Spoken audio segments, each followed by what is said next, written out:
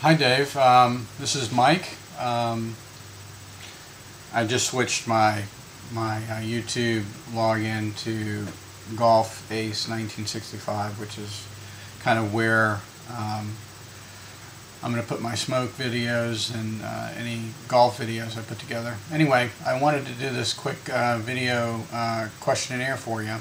Had a couple of questions that I wanted to see if you could answer for me.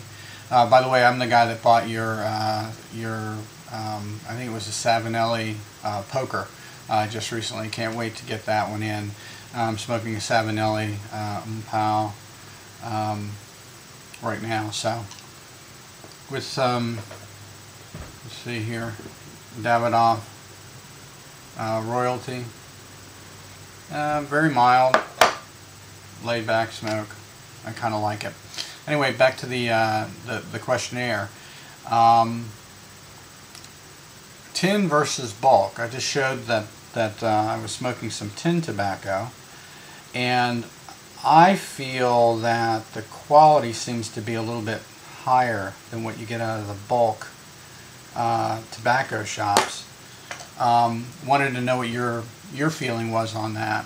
Do you find the similar, quality issues with the bulk tobacco, or you haven't experienced that? If you could let me know how you feel about that, I'd appreciate it. Also, I just got this Nording. I think I had shown it before, which I love. I love how the unfinished wood absorbs. You can see how it absorbs the oils from your hands and color it slowly. It's beautiful. I mean, there's kind of the original color there, and then you got the oils filling in the grain there, which I just love. Why are they so cheap? I can typically find them online for around $60, but they're pretty good smoking pipes as far as I'm concerned. And I've only smoked a little bit, but it's working out quite well. I'm just wondering why the prices are so depressed.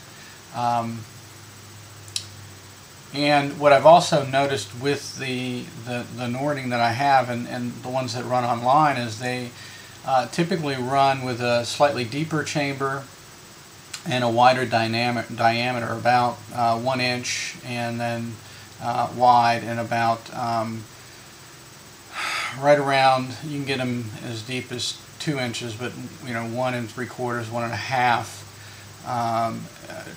on the free hands. Does that alter the smoking experience for the person using that pipe, that size bowl? I'm just curious. Is it just an issue of reloading the tobacco more often or less often using a larger bowl? If you could comment on that, that'd be appreciated as well. The fact that I am breaking in this Nording right now, I haven't experienced a full bowl of it, and I'm just wondering if in fact when I do fill it up, are there different precautions I need to take with the larger bowl?